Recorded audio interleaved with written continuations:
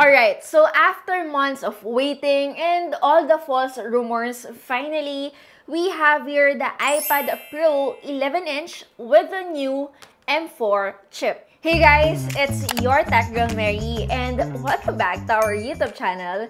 This is probably your most requested tablet review the past few days. And yes, the new iPads are finally here. Hindi lang yung iPad Pro but the iPad Air as well. So abangan nyo rin yan on the following days. So before getting into details, it's worth noting that I haven't had a week of using the new iPad Pro. So yes, I can't really assess things like durability, which is also what I'm curious about given kung gaano siya kanipis ngayon. So even though I had a short period of time, I guess it's already enough for me to do a first impressions video at least para man lang makatulong din ako sa inyo since alam kong marami na rin gustong makabili.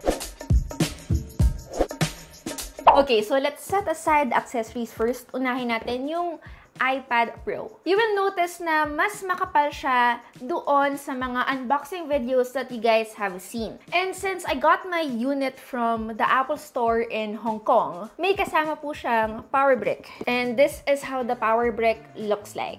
So if ever you are buying your iPad Pro from UK or Europe, so wala na po siyang power brick pag ganon. Tapos mas manipis na lang yung box nun. So cable na lang po na ganito yung kasama. And if nano texture version naman ng iPad Pro yung bibilin nyo, may kasama siyang Apple polishing cloth. Now for the cable, since I opted for the silver iPad Pro, I got it in white. So if space black naman yung bibilin nyo, mapa 11-inch man yan or 13-inch, you will get the black one. Now, for the Apple Pencil Pro, as you can see, iba na rin yung packaging niya. I got 1 out of 6 designs. I opted for the purple one. Wala lang, ito lang yung pinaka nag-appeal sa akin. But the actual Pencil Pro ay pare-pareha lang po yung itsura. Box lang talaga yung iba-iba. Now, for the Magic Keyboard, nothing special about the packaging. It's just the same. Pero syempre, yung itsura ng keyboard mismo ay iba, from which you will see later on.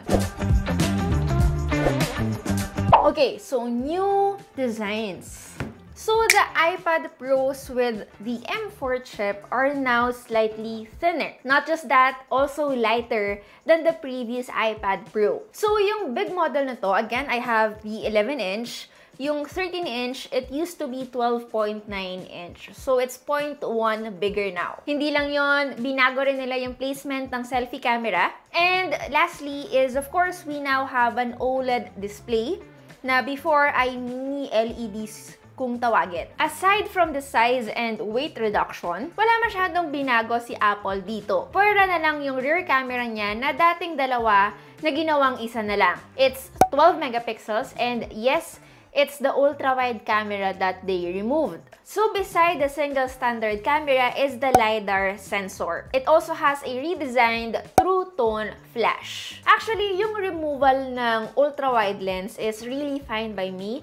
Previously kasi yung iPad Pro ko, I never get to use the ultra-wide lens. Unless na lang kung yung iPhone na gamit mo is from the past generation, dito talaga magiging useful yung cameras ng iPad Pros. Meanwhile, just like what I mentioned earlier, yung front-facing camera natin na nasa landscape edge na, meaning you can actually do video calls when the iPad is on the keyboard dock. Hindi na masyadong awkward tignan, lalo na doon sa kausap mo sa video call. That's the reason why yung second generation na Apple Pencil ay hindi nagagana dito. Again, it is because of the placement of the magnets. Ngayon, kung gusto nyong makatipid and don't wanna get the Pencil Pro, you can opt for the USB-C Apple Pencil. So, you are probably wondering, gaano ka-significant yung pagbabago sa kapal and weight niya. Actually, ito rin yung tinatanong ko sa sarili ko when they launched it a few weeks ago. Since this is an iPad and the way I use an iPad is somehow similar to the way I use my smartphone, this is meant to be picked up. And to me, the 444 grams and reduction of thickness actually makes a huge difference in terms of my experience. Mas komportable at mas madali na siyang gamitin ngayon, lalong-lalo na without the magic keyboard. Syempre, labas dito yung durability concerns nyo, from which, again, I haven't tested yet.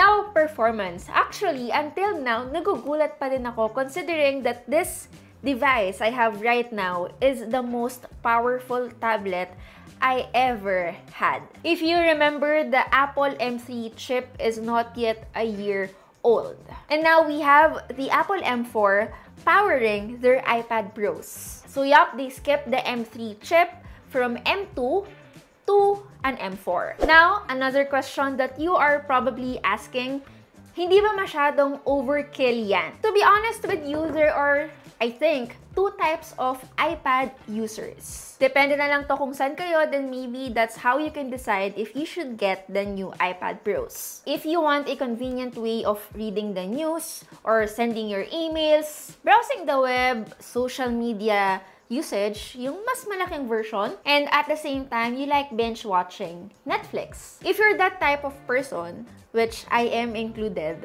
ganun lang ako gumamit ng iPad Pro, then definitely this device is an overkill. I think you are better to get instead the iPad Air or even the new based iPads. So I don't really recommend for you to splurge on a tablet kung ganun lang din naman yung mga task na ginagawa nyo everyday. Now, another type of a tablet user is for those who are looking or have an iPad-specific feature that really matters to them. Musicians, filmmakers, or designers. During the Apple event, they said that this M4 chip is up to 50% faster than the M2. At the same time, yung GPU niya is up to 4 times faster and mas advanced daw real-time yung graphics work niya. At the same time, since we are already talking about yung performance niya, during the Apple event, I think Apple is saying that they are aiming for up to 10 hours of screen on time. And for my experience, since I got the normal size iPad Pro, considering that we are gaming a lot and editing a lot of videos on this iPad lately, since again, we are reviewing it, the overall screen on time falls at 6 hours. Now, for the display, actually everything is bright, vibrant, and sharp. Mapa-editing ng photos, browsing the web, or even playing games. It's probably the best display I've seen on a tablet so far. It also has the usual high-end features for a Pro tablet, including the Pro Motion, True Tone color temperature adjustment, support for P3 wide color gamut, and again, an OLED display. And since we are already talking about the display, I got the normal iPad Pro. They actually have two options for the display glass. If ever you are opting for the 1TB or 2TB version, you can either get it on this standard display or yung nano texture version. I have nothing much to say since hindi ko pa siya na-experience. Ang sabi nila, hindi lang siya basta-basta fingerprint resistant and anti-reflective. It's also more convenient in terms of drawing and sketching. But one thing I don't like about the nano texture is yung lack of colors. Mas magiging less saturated kasi yung display ng tablet nyo pag nano texture yung binili nyo. But if hindi naman yun issue sa inyo, then maybe you could consider getting one. Now, what about the OS? So, yung mga bagong iPads ngayon comes with the iPad OS 17. So yes, no new version yet, but most of the time, we get the sneak peek of the new iPad OS during their WWDC, and this usually happens every June. Kaya yung ibang iPad users din ay hindi pa nag-upgrade is because nag-aantay talaga sila ng bagong update. So from the time being, out of the box, naka iPad OS 17 siya. Now when it comes to updates or even longevity, ang pagkakalam ko parang just like iPhones, matagal rin natin pwedeng magamit yung iPads natin for as long as hindi siya masisira. And typically, hindi nagpo-promise si Apple kung hanggang ilang taon nila kayang ibigay yung updates. So hindi sila nagbibigay ng concrete or exact number unlike Samsung. But if we were to base it on history, malamang sa malamang up to 5 years yan. Okay, so now it's time to talk about the accessories. Ito yung pinaka-inaabangan ko dito sa video na to. So what's new about this keyboard? Obviously, yung base niya is now aluminum, which makes the typing experience more similar to a MacBook. They added this function row, which is why mas lesser na rin yung space dito sa taas. Personally, I think yung Magic Keyboard is the best option to get. Although I know there will be third-party keyboards that will come out soon. Kadalasan talaga, yung brand na naglalabas na best option as well is Logitech. But now, since wala pa, the best option, again, is the new Magic Keyboard for the new iPad Pro. And by the way, this is only exclusive for the M4 iPad Pro. So, etong bagong Magic Keyboard, hindi pwedeng gamitin sa mga lumang iPads and vice versa. Yung lumang Magic Keyboard, hindi rin pwedeng gamitin sa bagong M4 iPad Pro ngayon. Now, for the Pencil Pro, actually, maraming bago sa kanya that I find it really worth it. And kung gusto nyo ng mas specific and kumpleto, meron akong IG reel na ginawa. So, I will be linking it down below. But ito lang yung mga favorites ko na I wanna mention quickly. Instead of double tapping like the previous generation, now it takes one squeeze, from which by default it brings up the brush picker interface in apps like Notes and Freeform. Aside from this, Apple also added a haptic feedback. So every time that you will squeeze the pencil, you will get a vibration to confirm the action. It also has gyroscope built in so that you can do barrel roll. So yes, it can be as realistic as if you are holding a real pen or a real brush. Lastly, Apple Pencil Pro has the Find My integration, which is easier every time na mawawala nyo yung pencil nyo, which is not impossible. Actually, kadalasan ito yung problema talaga.